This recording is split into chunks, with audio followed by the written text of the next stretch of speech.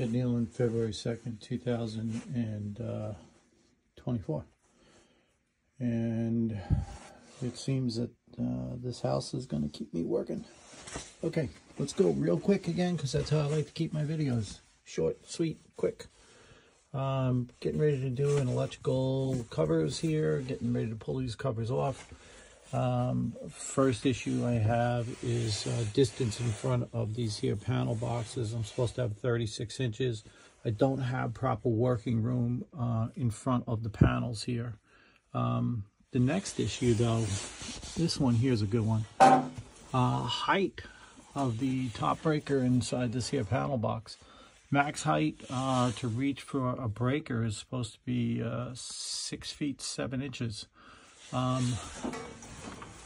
Top of my fingertips is 7'6".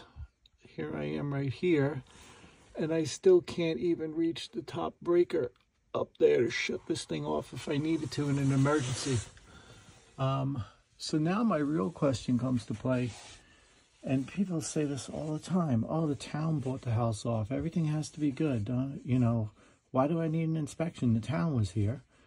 Well, apparently this is why you need an inspection, because the town doesn't do what they're supposed to do. The most important thing you can do when you buy a house, make sure you get a home inspection, and not just a home inspection. Make sure you get the very best inspection you possibly can.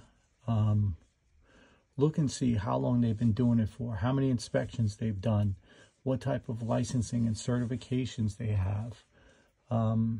Say it all the time. It's just so important. Anyway, more going on here, but keep you all posted. Thanks.